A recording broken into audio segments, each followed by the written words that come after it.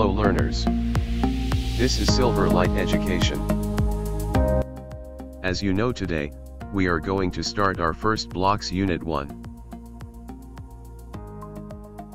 In our Unit 1 animal like Protista, Protozoans, we are first discuss Protozoans.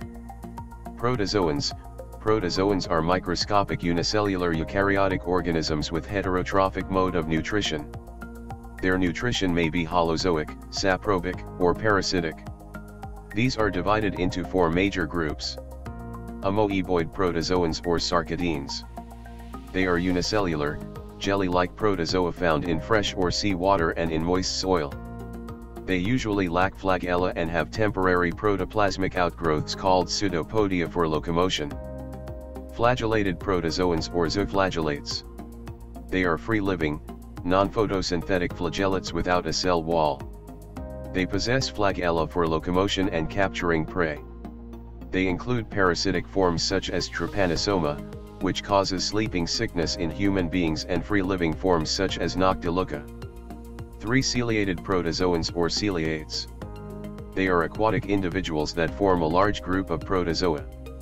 Their characteristic features are the presence of numerous cilia on the entire body surface and the presence of 2 types of nuclei. All the cilia beat in the same direction to move the water-laden food inside a cavity called gullet. They include organisms such as Paramecium, Vorticella, etc. 4 sporozoans. They include disease-causing endoparasites and other pathogens. They are uninucleate and their body is covered by a pellicle. They do not possess cilia or flagella. They include the malaria-causing parasite Plasmodium. Protozoa. Some of the eukaryotes that did not photosynthesize were heterotrophs with animal-like characteristics and evolved further to give rise to different groups of single-celled eukaryotes that collectively became known as protozoa. Such organisms could perform all life's functions within the constraints of a single cell. कुछ eukaryotes ससीम केंद्र की जीव जो प्रकाश संश्लेषण नहीं करते थे, उनमें जंतु जैसे गुण थे और उनमें विषमपोषी हेटेरोट्रोफ्स थे, और आगे विकसित होकर उन्होंने एककोशिकीय ससीम केंद्र की जीवों के विभिन्न समूहों को जन्म दिया जिन्हें सामूहिक रूप से प्रोटोजोआ कहा जाने लगा। ऐसे जीव एक एकल कोशिका में सीमित रहकर जीवन के सभी कार्य कर सकते हैं। Biologists in general now accept that all living organisms can be placed in 3 broad domains in the tree of life, namely bacteria, archaea, and eukarya. In this course we look at the 3rd domain, eukarya, which includes the unicellular eukaryotes of kingdom Protista along with the multicellular eukaryotes included in kingdoms Plantae, fungi, and Animalia that were earlier part of the 5 kingdoms system of classification. जीव वैज्ञानिक अब सामान्य रूप से यह मानते हैं कि सभी सजीवों को जीवन के वृक्ष में 3 व्यापक डोमेन क्षेत्रों में रखा जा सकता है जो बैक्टीरिया, आर्किया और यूकैरिया हैं। इस पाठ्यक्रम में हम तीसरे डोमेन यूकैरिया की बात करेंगे, जिसमें जगत प्रोटिस्टा के एककोशिकीय ससीम केंद्र की जीवों के साथ साथ जगत प्लांटी, पादप, फंजाई, कवक और एनिमेलिया प्राणी के बहुकोशिकीय ससीम केंद्रक जीव सम्मिलित है, जो पहले 5 जगत वर्गीकरण प्रणाली का भाग थे। Prokaryotes. Such organisms, whose cells lack a nuclear membrane, are called prokaryotes. Pro equals primitive or primary, karyote equals karyon equals nucleus. Prokaryote ऐसे जीव जिसकी कोशिकाओं में केंद्रक झिल्ली नहीं होती उन्हें प्रोकैरियोट, प्रो आदि अथवा पूर्व कैरियोट, कैरियोन केंद्रक कहते हैं। Eukaryotes. Organisms with cells having a nuclear membrane are called eukaryotes. Eukaryote जिन जीवों की कोशिकाओं में केंद्रक झिल्ली होती है उन्हें यूकैरियोट कहते हैं। Difference between prokaryotes and eukaryotes. Prokaryote और यूकैरियोट में अंतर। Learners. This topic is very important for your course Vice. You have to learn this table carefully. And try to distinguish between prokaryotes and eukaryotes. ये topic आपके course के अनुसार काफी जरूरी है, इसलिए आपसे अनुरोध है कि आप इस टेबल को अच्छे से याद कर लें। Classification of Protists. The classification of Protists has undergone many changes. Protista are now placed in lineages recognized as separate kingdoms according to their differing characteristics. प्रोटिस्टों के वर्गीकरण प्रोटिस्टों के वर्गीकरण में अनेक परिवर्तन हुए हैं। प्रोटिस्टा को अब ऐसे वंशक्रमों में रखा गया है जिन्हें उनकी भिन्न विशेषताओं के अनुसार पृथक जगतों के रूप में पहचाना गया है। All eukaryotes are grouped in 4 supergroups: Excavata, Sarclade, Archaeoplastida and Unicontat.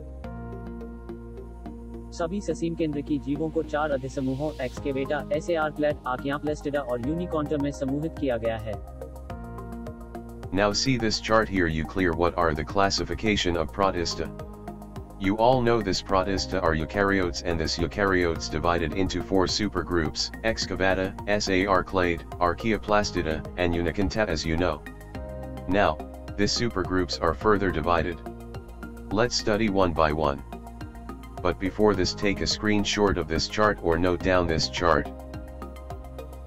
First, Supergroup Excavata / अधिसमूह एक्सकेवेटा।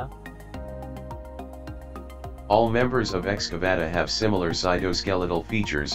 The cytoskeleton is responsible for cell shape, motility, movement of the cell as a whole, and motility of organelles within a cell. एक्सकेवेटा के सभी सदस्यों के समान कोशिका कंकाली गुण होते हैं। Some of the unicellular species that form this group have a distinguishing morphological feature that is an excavated feeding groove found on one side of the cell. इस समूह की कुछ एककोशिकीय स्पीशीज में कोशिका के एक और एक खोखली खांची होती है जिससे आहार ग्रहण होता है। यह इस समूह का एक विभेदनकारी गुण है। They include photosynthetic, parasitic, heterotrophic, and symbiotic taxa. Mitochondria may be reduced or modified in some groups, have flagella in some that differ from other organisms. इस वर्ग में प्रकाश संश्लेषी, परजीवी, परपोषी और सहजीवी वर्ग पाए जाते हैं। कुछ समूहों में माइटोकॉन्ड्रिया लघुकृत या रूपांतरित हो जाते हैं। कुछ में ऐसे कशाफ फ्लैजेला पाए जाते हैं जो अन्य जीवों से भिन्न होते हैं। Phylum Diplomonata / Phylum Diplomonata.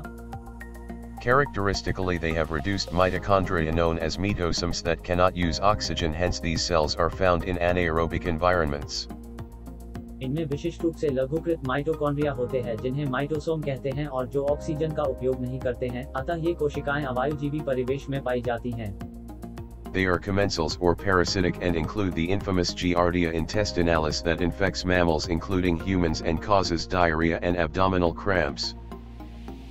ये जीव सहभोजी अथवा परजीवी होते हैं जिनमें कुख्यात जियार्डिया इंटेस्टिनलिस सम्मिलित है जो मनुष्य समेत विभिन्न स्तनधारी जीवों को संक्रमित करता है और पेचिश तथा पेट में मरोड़ पैदा करता है। Structurally, diplomatids have 2 similar nuclei and 4 flagella associated with each nucleus, Fig 1.2a. संरचनात्मक रूप से डिप्लोमा करने में 2 समान केंद्रक और प्रत्येक केंद्रक से संबद्ध 4 कशाभ होते हैं। चित्र 1.2 का। Look at this figure. This is Giardia intestinalis. Phylum Parabola. Phylum Parabola. They are anaerobes that either lack functional mitochondria, or have reduced mitochondria known as hydrogenosomes that produce some ATP anaerobically, releasing hydrogen as a byproduct. ये protozoa अवायुजीवी हैं और इनमें या तो क्रियात्मक mitochondria नहीं होते हैं अथवा लघुकृत माइटोकॉन्ड्रिया होते हैं जिन्हें हाइड्रोजिनोसोम कहते हैं। ये अवायुजीवी रूप से कुछ एटीपी बनाते हैं और उपोत्पाद के रूप में हाइड्रोजन निर्मुक्त करते हैं। Members of this phylum have a stiffening rod composed of microtubules, the axostyle that extends along the longitudinal axis of their body. इस संघ के सदस्यों में एक दृढ़ छड़ होती है जो सूक्ष्म नलिकाओं की बनी होती है, इसे एक्सोस्टाइल कहते हैं। यह शरीर के लंबवश में विस्तारित रहती है। They have a modified region of the Golgi complex known as the parabasal body, and have single nucleus and several flagella associated with it. इनमें एक केंद्रक होता है। गोल्जी सम्मिश्र का एक रूपांतरित क्षेत्र होता है जिसे पैराबेसल पिंड कहते हैं और जिससे अनेक कशाभ जुड़े रहते हैं। All are parasitic. The best known example is Trichomonas vaginalis, Fig 1.2b, which is a sexually transmitted parasite that affects both women and men. सभी परजीवी होते हैं। श्रेष्ठ ज्ञात उदाहरण ट्राइकोमोनास वैजाइनलिस है। चित्र 1.2 ख, जो एक यौन संचरित परजीवी है और यह महिलाओं और पुरुषों दोनों को संक्रमित करता है। Several species, for example, Trichonympha, Fig 1.2c, and Mixotricha live only in the gut of termites and wood roaches in mutualistic relationship and produce enzymes that digest cellulose. कई स्पीशीज जैसे ट्राइकोनिम्फा चित्र 1.2 ग और सिर्फ दीमकों और वुडरोच के साथ सहजीवी संबंध में उनकी आंत में रहते हैं और ऐसे एंजाइम बनाते हैं जो सेलुलोज को पचा देते हैं. The insect host cannot survive without these symbionts. कीट परपोषी इन सहजीवियों के बिना नहीं जी पाते हैं. Look at these two figures. This are Trichomonas vaginalis and Trichonympha, a symbiont of wood-eating termites. Phylum Euglenozoa. Phylum Euglenozoa.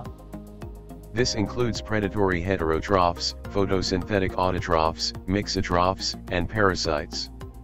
इसमें परभक्षी, विषमपोषी, प्रकाशसंश्लेषी, स्वपोषी, मिषपोषी और परजीवी सम्मिलित हैं. Members of this phylum have a series of longitudinal microtubules that lie below the cell membrane and help it to stiffen into a pellicle.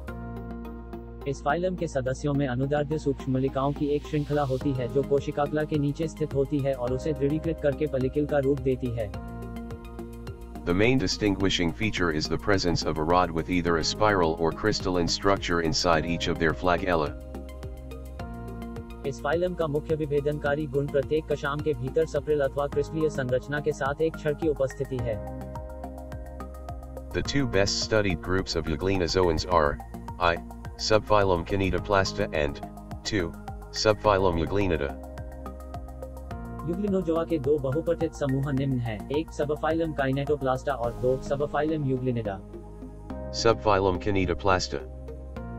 Subphylum काइनेटोप्लास्टा.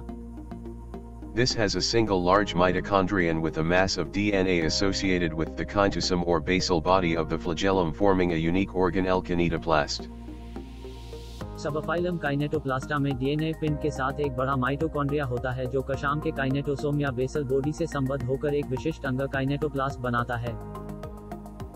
Kinetoplastids live in symbiosis with other organisms and some are pathogenic.